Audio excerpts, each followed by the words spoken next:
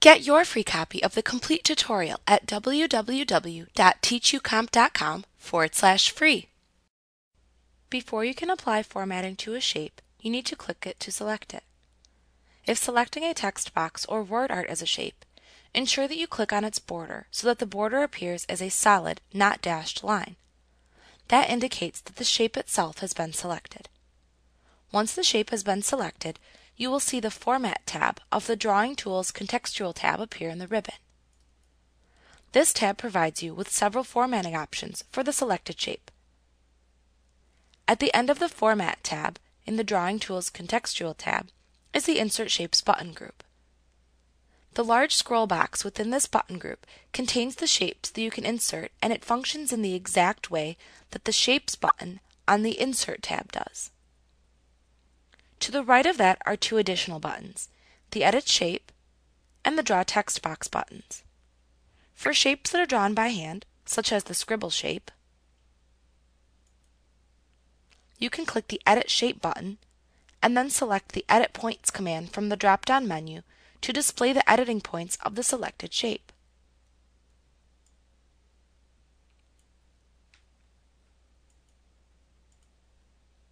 You can then click and drag the points that are shown in order to change the contours of the selected shape.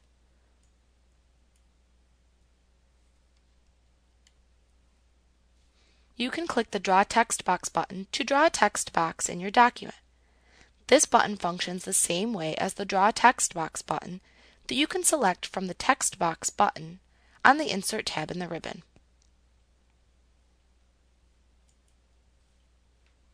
In the Shape Styles button group, you can make stylistic changes to the selected shape that change the appearance of the fill and line of the selected shape. You can scroll through the choices shown in the large scroll box of preset shape appearances and click on one that you would like to apply to your shape if desired. You can also use the buttons available to the right of the scroll box to customize the appearance of a selected shape. You can use the Shape Fill drop-down button to fill the inside of a selected shape with one of the many colors, pictures, gradients, or textures available. Note that this button is unavailable for shapes that do not contain any fillable area, such as lines and arrows. To select a fill color, click on one of the color choices shown in the Shape Fill button's drop-down menu. If the colors shown aren't quite what you need, notice that you can select the More Fill Colors command in order to open the Colors dialog box. In the Colors dialog box, you can create almost any color you desire. You can either click the Standard tab and then select one of the colors shown in the honeycomb of color choices, or you can click the Custom tab and then select the color you want from the rainbow gradient.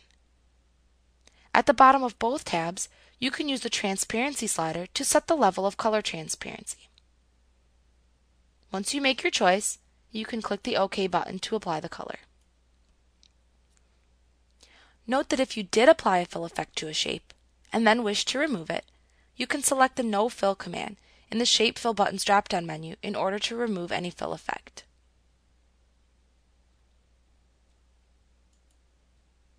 You can also insert a picture into your shape as a fill effect. To do this, choose the Picture command. Here you can navigate to and then select the picture that you want to use as the fill effect for the selected shape.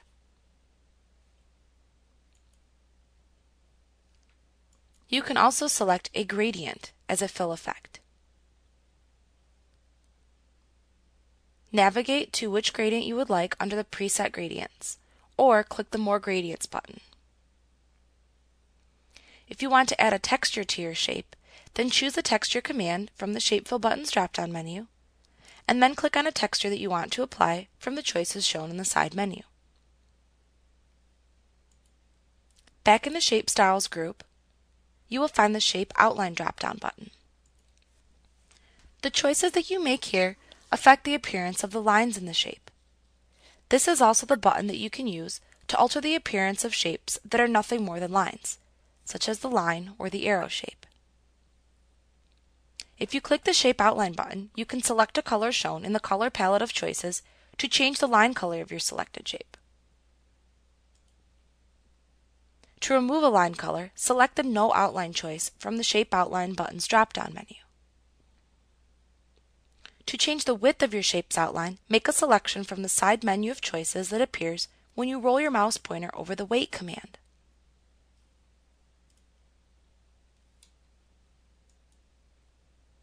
Likewise, you can choose a different dash style for the outline from the choices available in the side menu that appears when you roll your mouse pointer over the Dashes command.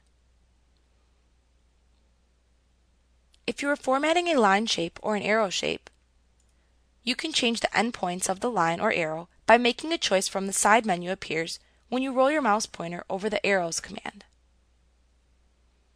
Since our shape is not an arrow, this will be grayed out. You can click the Shape Effects button to see the different shape effects that you can apply to your shape. They are grouped by category. Simply roll over the desired category within the drop-down menu and then click on the desired category setting in the side menu that appears. If you have word art or a text box selected, you can apply the style settings shown in the Word Art Styles button group. You can select the desired word art style from the listing shown in the scroll box. You can click the Text Fill drop-down button to select a fill effect for the text within the text box or word art from the drop-down menu.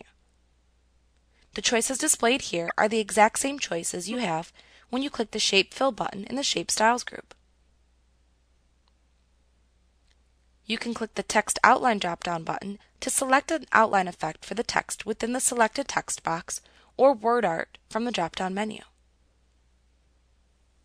You can click the Text Effects drop-down button to select a special effect for the text within a selected text box or word art from this drop-down menu. The choices displayed here are the exact same choices you have when you click the Shape Effects button in the Shape Styles group. You can click the Text Direction drop-down button to select a direction for the text to flow within a selected word art or text box from the drop-down menu that appears. You can click the Align Text drop-down to select a side of the word art or text box to which you want to align the text. You can also click the Create Link button to create a link between the text contained in two text boxes. To use this feature, you must have at least two text boxes within your document, and the text box that will catch the overflow text from the first text box must be empty. You then select the first text box and click the Create Link button. Your mouse pointer will appear as a picture when you hold it over the document. You then click on an empty or blank text box that will then display any overflow text from the first text box. Then you can type your text into the first text box, and when it can no longer display the text, the overflow will then appear within the linked text box as a continuation. This allows you to create multiple text box articles within a customizable layout in your Word document. Note that if you click this button and then change your mind, you can click the Escape key on your keyboard to cancel the linking. The buttons shown in the Arrange group display the same options when formatting pictures. In the Arrange button group, you will find buttons that allow you to change the placement and text wrapping of the selected shape. You can click the Position button to select a preset placement option for the selected shape. You can click the Wrap Text drop-down to select a preset text wrapping option for the selected shape. If you have overlapping shapes in your document, then you can click either the Bring Forward or Send Backward buttons to change the order in which the shapes overlap each other within the stack of shapes. You can click the Selection Pane button to show and hide the selection pane in Word.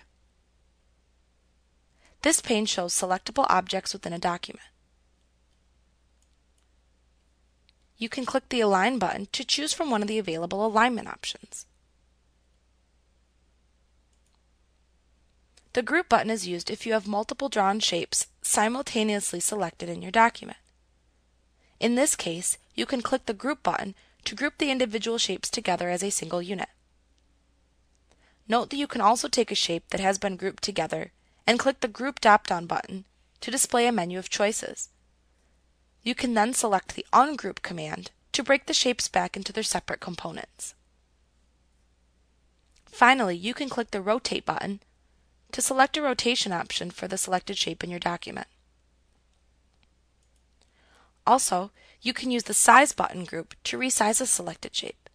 Simply use the spinner arrows at the right end of either the shape height or shape width text boxes to increase or decrease the height or width of the selected shape. Like what you see? Pick up your free copy of the complete tutorial at www.teachucomp.com/free.